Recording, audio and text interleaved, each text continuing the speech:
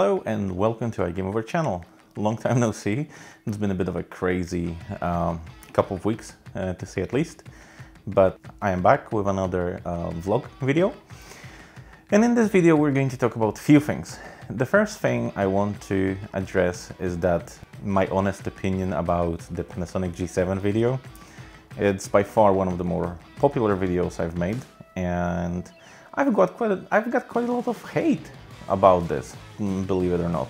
I don't understand why people got so butthurt about that video, because it is my honest opinion. It says my honest opinion about Panasonic G7.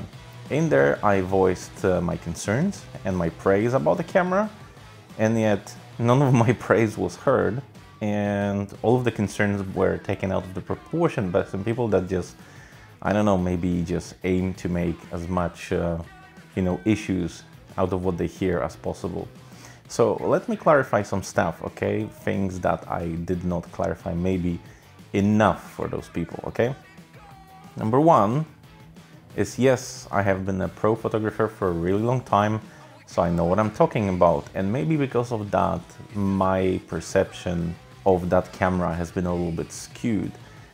When I came down to it from a DSLR and a pro DSLR market, I thought that Micro Four Thirds have developed appropriately, okay, and moved on since then, because I remember the beginnings of Micro Four Thirds, and those were not great cameras. And sure enough, they went a really long way. Like I said in the video, the 4K capabilities of the G7 are amazing, but the photo does not stack up. And I might just have high standards, and probably anyone with maybe less degree of experience and less years of experience, maybe someone that doesn't exactly, pixel peep all that much, and it's not like completely about per pixel sharpness like I am, because okay, I admit I'm a little bit obsessed with per pixel sharpness and and ISO capabilities. So for me,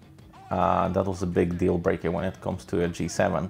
People don't seem to realize that when you come down, and I really mean come down from a pro DSLR market, there is a huge difference. And it doesn't matter how much you like the system, how much you're pro Micro Four Thirds, they don't match up. They just do not. And I understand that this is a rather cheap camera, and like I say, 4K video is amazing, but I also don't think you understand, or at least some of you don't understand how it works. So let me just explain that very, very briefly for you, why I said that a 1080 60 frames per second is not that great.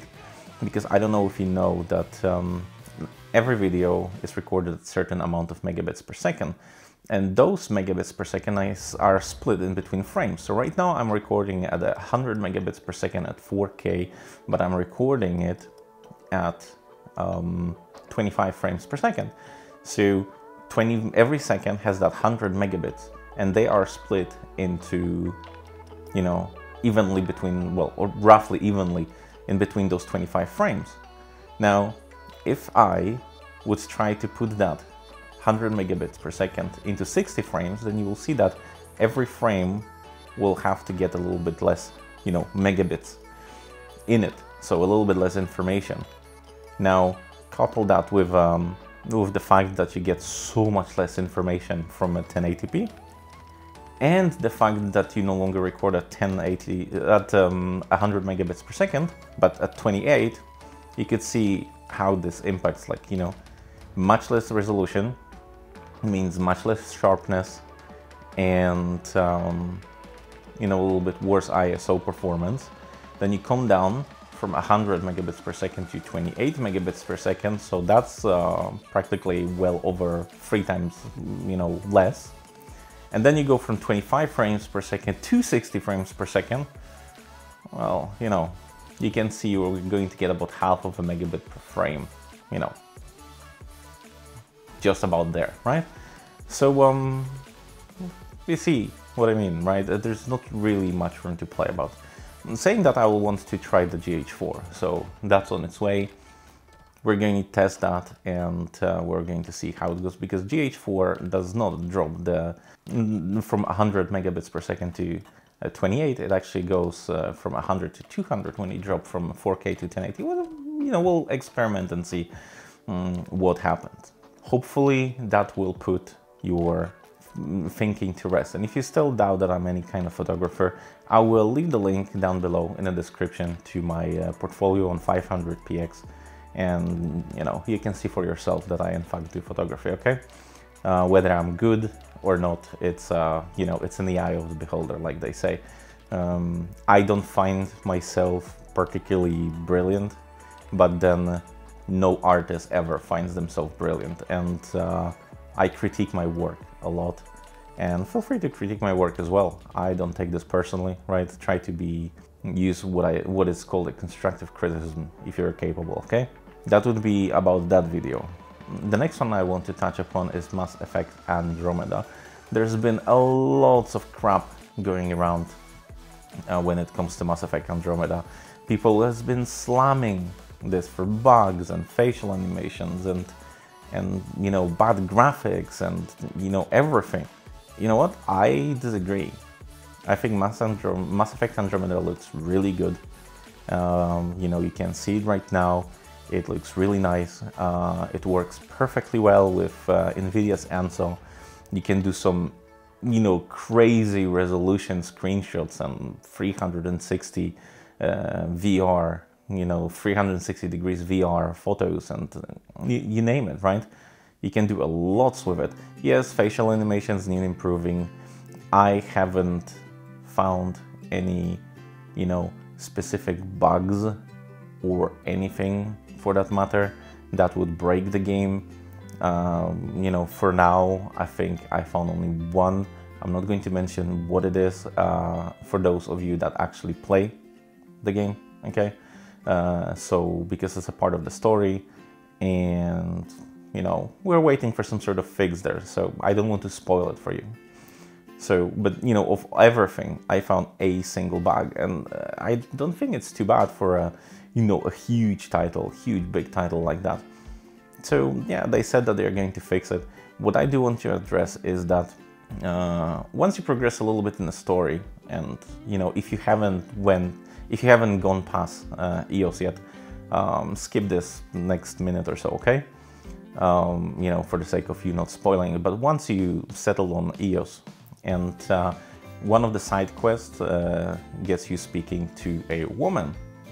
Well, the thing is that while you speak to them, if you speak to her a little bit more, she says something that lots of people found offensive for some reason. And she says, back on Earth, I was known as Steven. She's, I guess, transgender? You could say that? And yeah, she was named as Steven, she was a male, now she's a female, and what does the hell matter, okay? We didn't have any characters in the game that were a part of the, this, LGBT community, okay? They did not, it never happened. And I understand that her story could have been written a little bit better. And yeah, her story is written a little bit, let's say, a little shoddy, little too simple for my taste. And a bad story can actually harm the community more than they were intended to help. I understand what developers try to do. I understand that they try to, include as many types of persons and personalities in that game as it is humanly possible.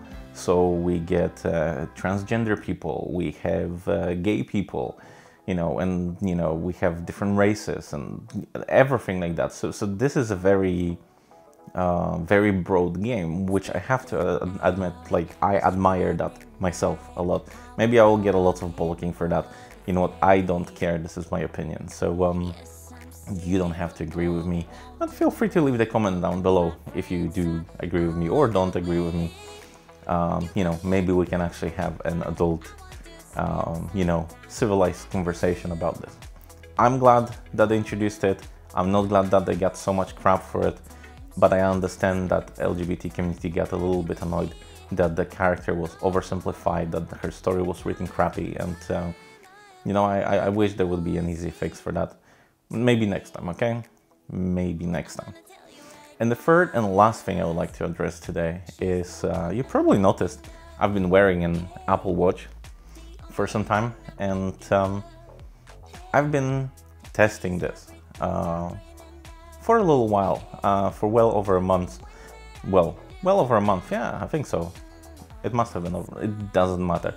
As you probably see by the way I look, I'm not the most athletic person, and why would I even have an Apple phone, you know, Apple Watch, right? It's the second generation Apple Watch, and you know, I have to admit it's pretty awesome, but I will be making completely a separate video about this because I wanted to bring you a perspective. Is the Apple Watch worth getting, okay? If you're not a person who works out a lot and who is incredibly active. Although I have to admit, ever since my daughter was born, I'm much more active than I used to be. Because, you know, you can't just sit in the front of the computer and play games all the time, or just go to work and play some games and then eat something and sleep. I actually walk, you know, with her for about 5 to 10 kilometers every single day now. Only when it's like raining like crazy and windy like crazy, and it's only then that we don't go out. But otherwise than that, we go out all the time, every single day. So it's a nice, fun way of keeping track of my, you know, physical activity. But I don't want to spoil too much. I will get in detail in the next video when I will be talking about this as to, is it worth to get an Apple Watch if you're not a fitness-oriented person, okay? And that would wrap up for today. I'm hoping that you enjoyed that video, and don't forget to leave thumbs up if you did, and subscribe to my channel because it helps a lot, and leave the comment down below because you're awesome. Okay, so until the next video, and take care everybody. Peace. Bye.